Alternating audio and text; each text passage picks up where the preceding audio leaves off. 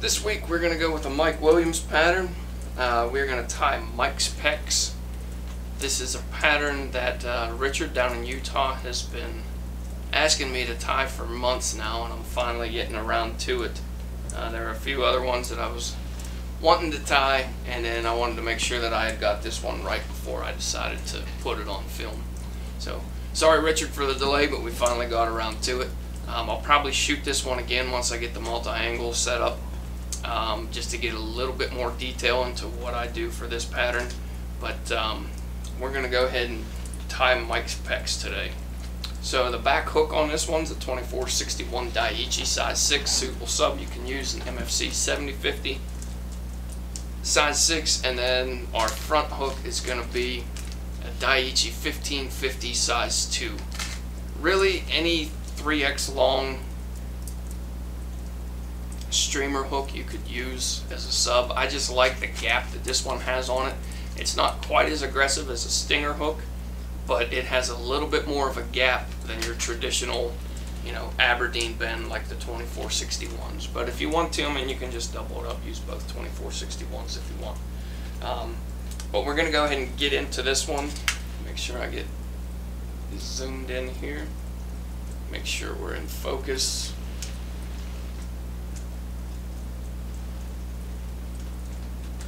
There we go. Remote's just about done on me here. Alright, so we're going to go ahead and get our thread base started. Take it back to the ascent of the barb of the hook, just as always. And then we're going to tie in some, this is Grizzly Marabou. This is just natural Grizzly.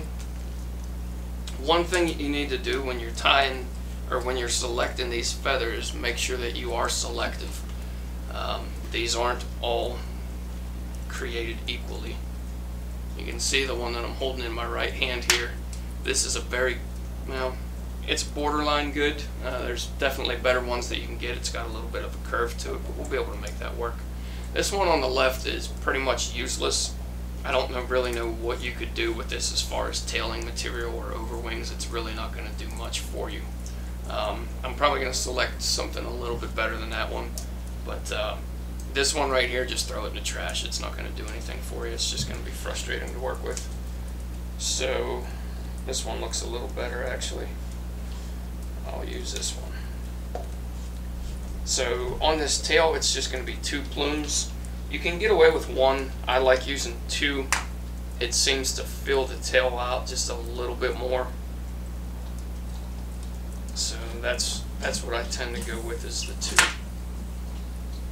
So I'm going to measure this out, the length of the hook, slightly longer if anything, and I'll get that tied in.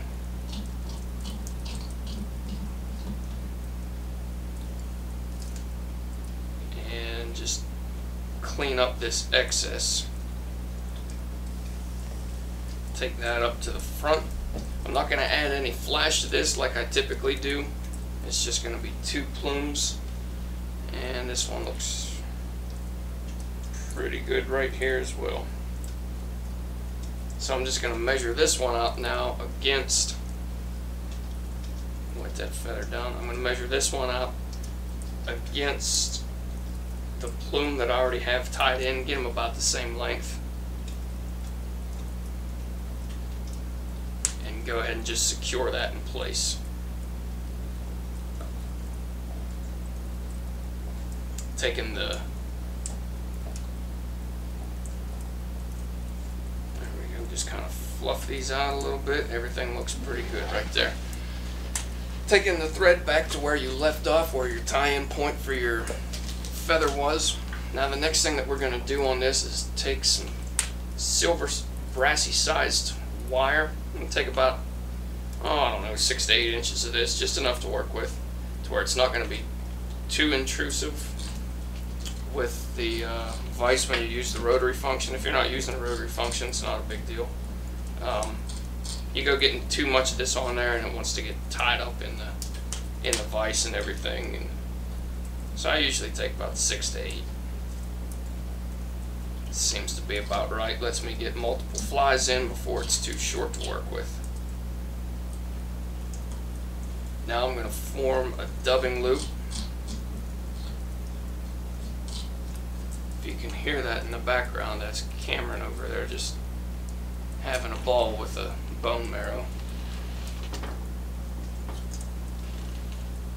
Didn't pay attention to it until I wanted to start filming. Now all of a sudden she wants to chew on it, so oh well. What are you going to do? At least she's not barking or causing a commotion, so I guess we'll live with it. Alright, so now we're going to grab some UV Pearl Ice Dub, and this is going to be our body. That's going to be a little bit excessive for this small of a hook. Take some of that out. There we go.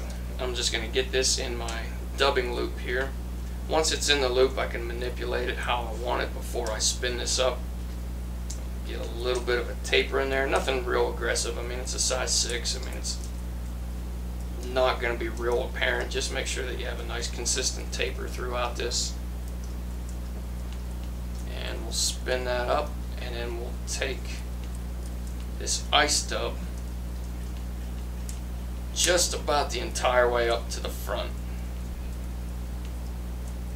Just about the entire way. I'm going to leave a little bit of room here to get my Schlappen in and tie this off and not rush the head too much. So give yourself about 1/8 of an inch to work with in the front there. That way you're not crowding things too awful much. I got one fiber in there, it's a little too long. Get rid of that one. Alright, so next up on this is we're going to select some Schlappen. Being that this is a size 6, in all honesty, you should probably go with saddle, because it's a little bit smaller, but I'm going to find something on the smaller end here that I can use for this pattern. I just personally like the way Schlappen fills the body out, and it's a little more pliable once it's on the hook. Let me see if I like that or not. That's probably borderline. There, I found a winner. I found a winner. That one's borderline too, but we'll use it. We'll use it. I might change my mind once I get closer to tying it in, but like I was saying, the Schlappen just seems to fill the fly out a little bit more, in my opinion. I like the way that it looks. Not that there's anything wrong with saddle. I just like the Schlappen look a little bit better. I like the profile that it projects. It's a little bit webbier, and at the same time it's a little softer of a material.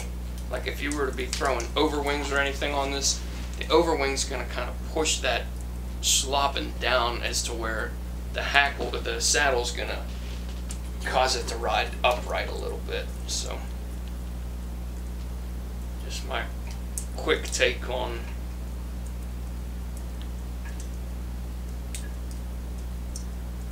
Schlappen versus saddle. Certain applications I like to use the saddle, but for this one we're going away from it. And actually I'm really happy with this length. That's pretty good. It's got a pretty good length to it. A little bit short, so I'm going to peel back and get one more wrap in here. There we go. Everything looks good. I like the length of the feathers. And the feathers are pointing toward the tail of the hook. And you do that by putting the package side forward. I'll explain that better on the next one that I tie in. Now I'm just going to rip this right through here, try and trap as little material as possible. Anything that does get trapped you can just pick out with your fingers. If you have to, go ahead and run a bodkin through it. But for the most part we're pretty clean here. Alright. Find my junk scissors. Go ahead and trim this off.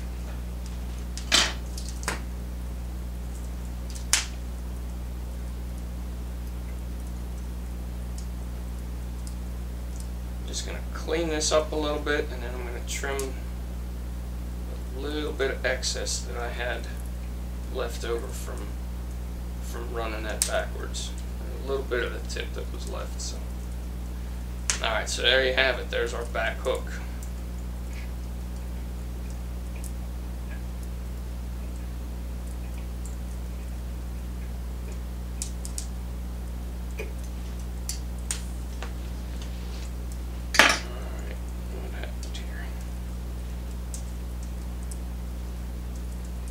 Feather that wants to kick to the side on me a little bit. There we go. We got her straightened out. So now I'm just going to take a little bit of Beadalon here. This is 19 strand 38 thousandths. I'm going to take a strand of this and run this through the eye of my back hook. If you want to, you can go ahead and touch that up, that thread a little bit. If you want to throw some gray or black, whatever color you want to throw on there is fine. I'm just going to leave it white. It seems to match pretty well.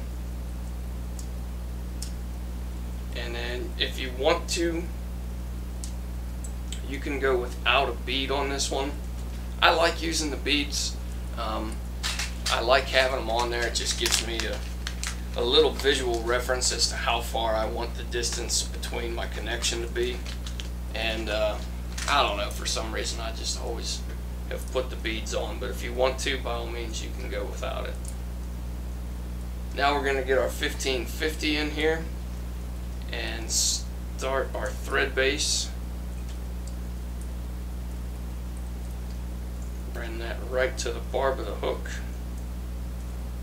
And then I want to throw on my lead eyes before I do anything else. So these are just red Spirit River 3/16 lead eyes.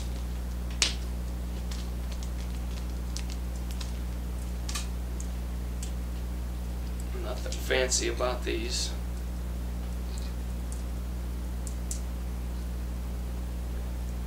And then figure just about where you want this to be. Get your initial thread wraps on here, just figure eighting around the eyes, and then tighten them back up. Spin your eyes around because you want the hook to ride down. Make sure that the eyes are lined up with the hook, they're not off center or anything. And then I'm just going to throw a little bit of zap on here. Get a little bit on the top and the bottom so it sinks down in where it's contacting both the hook and the eyes. Once again, make sure you're centered before you go tightening these up too much. And I'm just making a figure 8 right over the top, and then I'm going to come underneath, just going around my thread wraps. I'm not going around the hook, just around the thread wraps. And then I'm just going to make a few snug turns on each side of this, and that'll really secure these in place for you. Those eyes are pretty well locked in. Now we're going to take our back hook and we're going to connect it to the front. As always, make sure that your wire is running parallel to the hook, or your wire's running parallel and it's not crossed over itself or anything. And then we'll get this in place, get a couple of loose wraps, bring this bead, and I'm just going to pull this tight right to where my bead starts making contact with the hook. The width of my bead is the width of my connection that I want, roughly. It doesn't have to be perfect, just in the ballpark. That's about the length that I want my connection to be in the back. Now I'm going to get this in the material clip, get this out of my way, and hopefully keep it out of my thumb.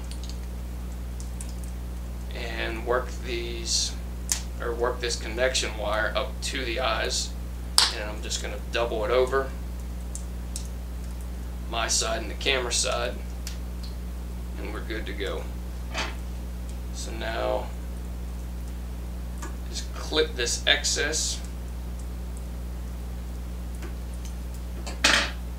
make some clean thread wraps over the top.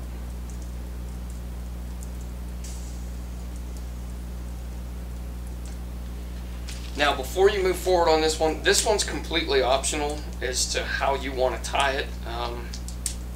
I like to put a skirt on my articulated patterns. I don't like seeing that empty connection there. And even though we're gonna have some feathers covering some of that up, or the majority of it up actually, I just like having this connection covered. So I like putting skirts on. It makes the fly look cleaner, in my opinion. So I take the extra couple of seconds and I do it. So all I'm going to use for this is just some Chinchilla rabbit. I'm going to take a quick trim of this, and that thing's twisted as can be, so it wanted to fight me a little bit there. And I'm just going to throw a little bit of this on my side and then a little bit on the camera side. Now if it works out right, this should wind up right where I doubled back, right where I cut the wire. When I run this rabbit, it should run right to that and then make a nice seamless transition. That way you're not going to have a big bump in the body. So there's one cover. Vice is starting to try to rotate on me there. Now I'm going to bring one on the camera side as well.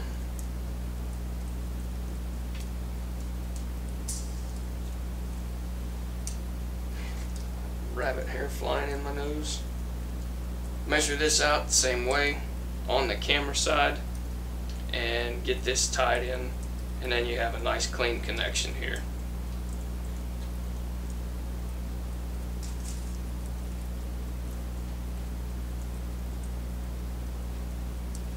A couple wild hairs getting in the way, but that's alright.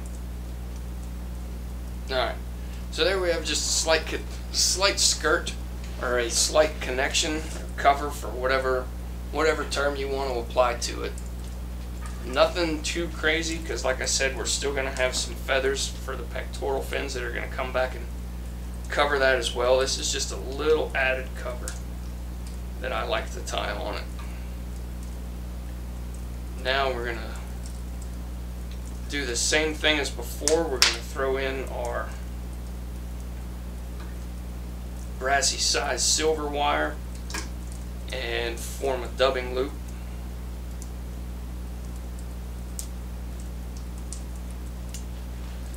Where's the tool at here? Grab our dubbing loop tool, get that out of the way, and then we'll form a half hitch, get this in the cradle, and then back to more rabbit hair in my nose, back to the ice stub.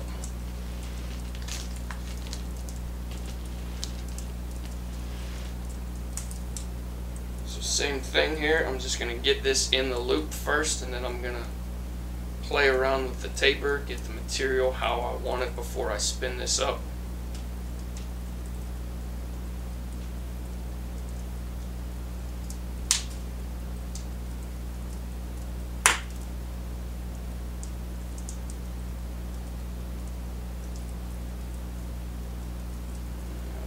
One little section there that's a little sparse on me, but I think we'll be alright.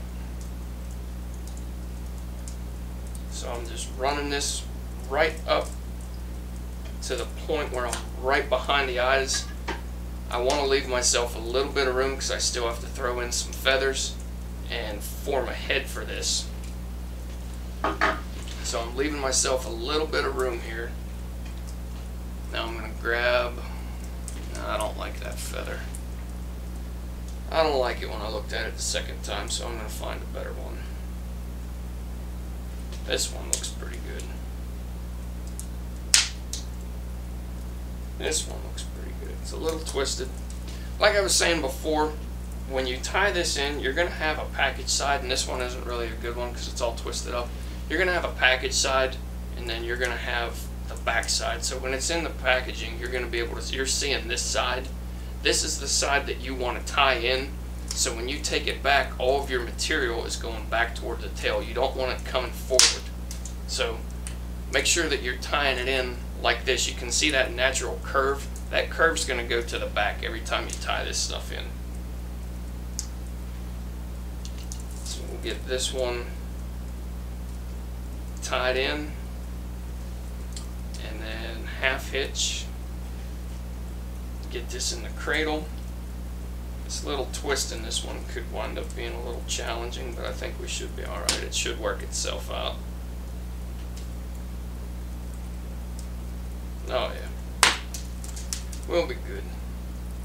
So now same thing, I'm just making nice even wraps toward the back.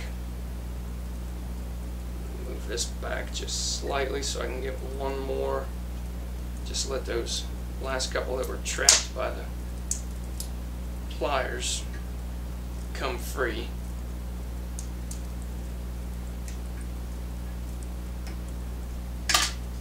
Pick that one off and then go ahead and counter wrap this. Just ripping that right through there. I got a few fibers that are trapped. And there we go. Looks pretty clean.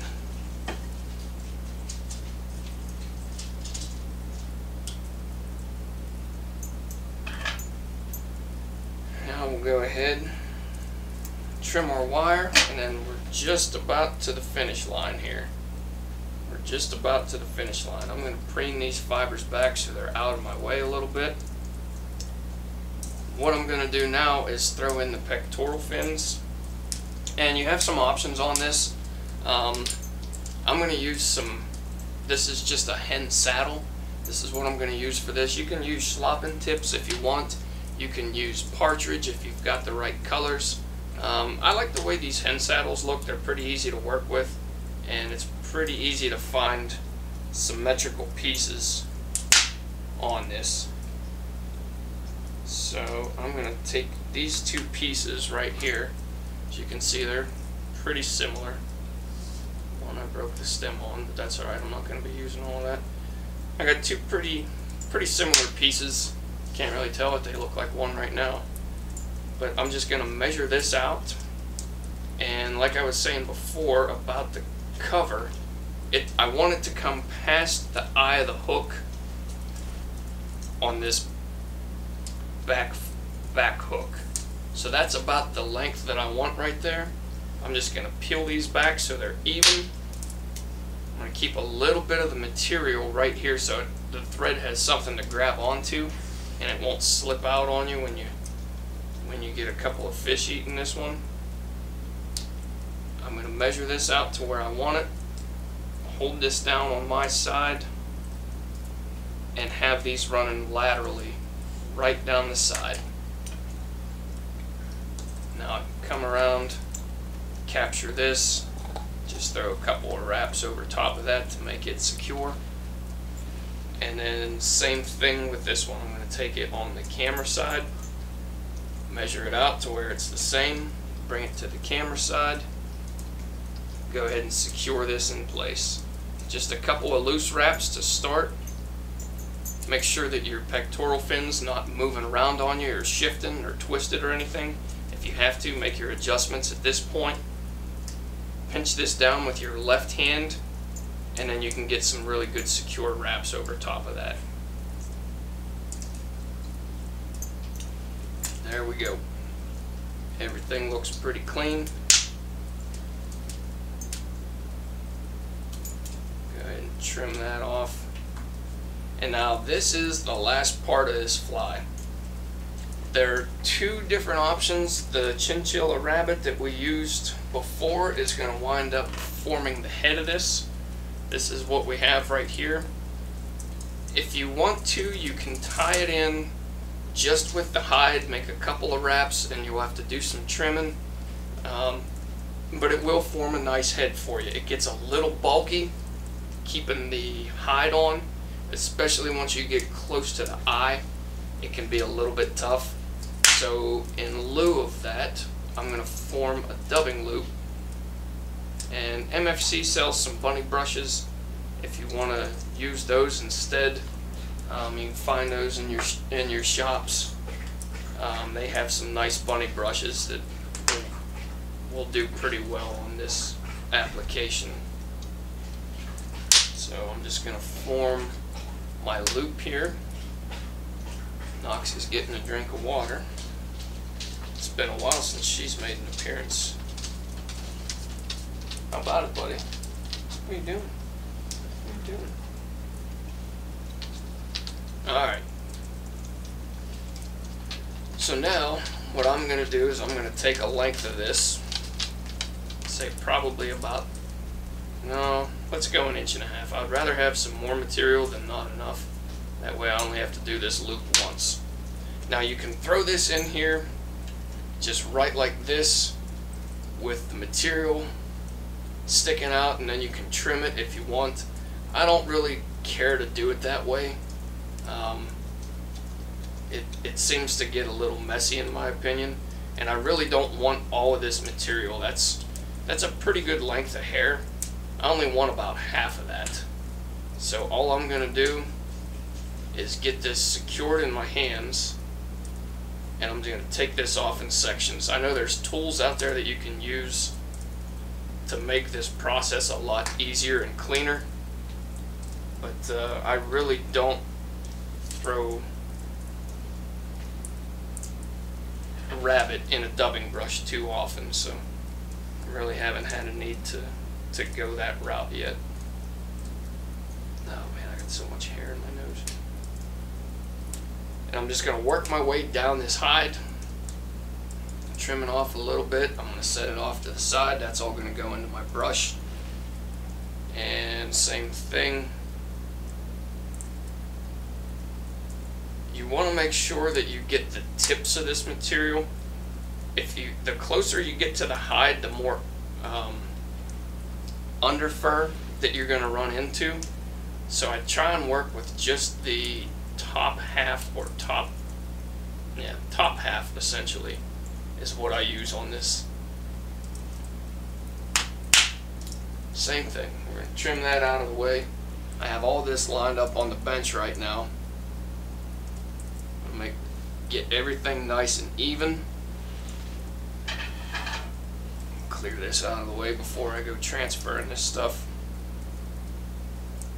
And it doesn't have to be perfect coming out of your hand at first, because you can always shift this stuff around. I'm just going to take this in some chunks here. I'm going to throw this in my loop. Have everything secured. Throw a little bit more in here without that stuff falling out on me. I'm going to call that good. So now I'm just going to spread this stuff out, get it pretty well even. Some of these I had the tips were closer to the center than I want them, and then that's going to form my head right here. So now all I'm going to do is take and turn my dubbing loop tool, and I'm going to let that spin. Just kind of pick this out a little bit as I go through it. Some of this stuff, the under fur especially, is going to come out. That's alright, we don't want all of that bulk in there anyhow. And then I'm just going to take this and rotate it right around. I'm going to make a figure 8 around my eyes.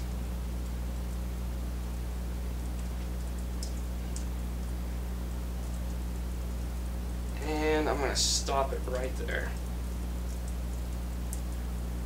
Pull that excess material to where I'm just tying in bare thread.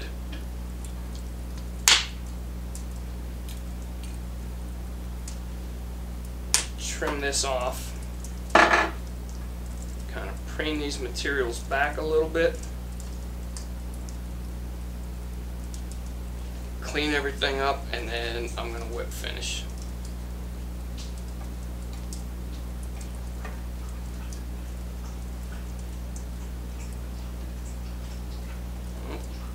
Sounds like Cameron wanted to get in on the video too. She's out there getting a drink. Alright. So there we go. Relatively clean head. I'm not going to trim any of this. I'm going to leave it be, because as soon as it gets wet, it's going to peel back. It's going to have that nice profile that you're after, so I'm not going to trim anything. Last thing I'm going to do is take and just touch my thread slightly with some gray, with a gray marker. Just touch my thread up a little bit, and then that's it. There you have it. That is Mike's Pecs. Give that a quick rotation on the vise there so you can get a good look of it. And that'll do it for this one. Like I said, I'm probably going to reshoot this one once I get the multi-camera angle up and running. I'm not going to have to deal with the remote anymore. Come on, buddy. Come on. Oh yeah, you're all feisty now, huh? She's getting big.